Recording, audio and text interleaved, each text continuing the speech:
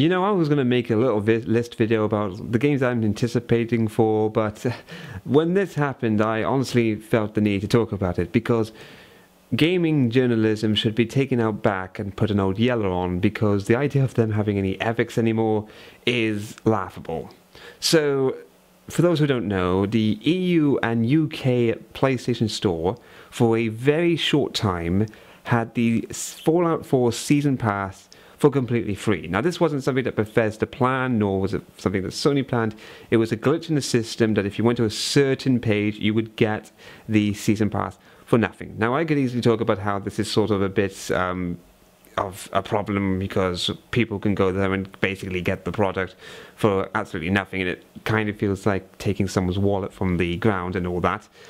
But websites like Eurogamer and GamesRadar would rather feel the need to exploit this rather than actually reporting it.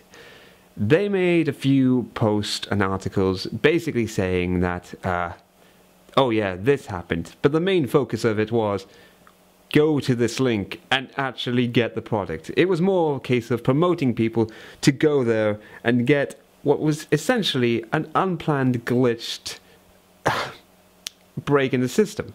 Even Tom Phillips, the writer for the Eurogamer article, stated that it was probably a glitch and that Sony would rectify it, and yet still promoted people to go there, and even left a link to go to the page so that people didn't have to rush around looking for it. People would ask, what's the big deal about it? It's just them talking about the glitch and then giving people the opportunity to go and get the game for free. Well, we've been talking about the whole thing of gaming ethics for pretty much a year and a half now, and yet this sort of loss of it, this sort of pushing that aside for clickbait, is still very much active, to the point where there is no real need to try and save it anymore. It is officially fucked. Take it out back, put a bullet in its head, and be done with it. And I know people are going to say that I'm being a bit dramatic and that it's just a glitch and why am I being dramatic and all that. People are going to take free stuff. And yeah, people will take the opportunity to get a free stuff. But what this is finding a person's wallet on the ground, picking it up, taking the money, then going home, and then actually presenting the credit card of that said person online for everyone to see. That's what this is, and I want to thank NerdCube for that somewhat example, because he was the one that actually got me to look at this up. The point being is that if they really wanted to be supposed ethical and support a report about this, you would have thought they would have waited until the glitch was over and then maybe looked it up, sort of got a few bits of news, because even they said, like Tom Phillips said, we have contacted PlayStation to see if they would allow people to keep the freebie. Fuck you, you were the people that were giving it to people. You were the people that were just throwing it out just so you can get a few views and a few bit of cash on your your paycheck.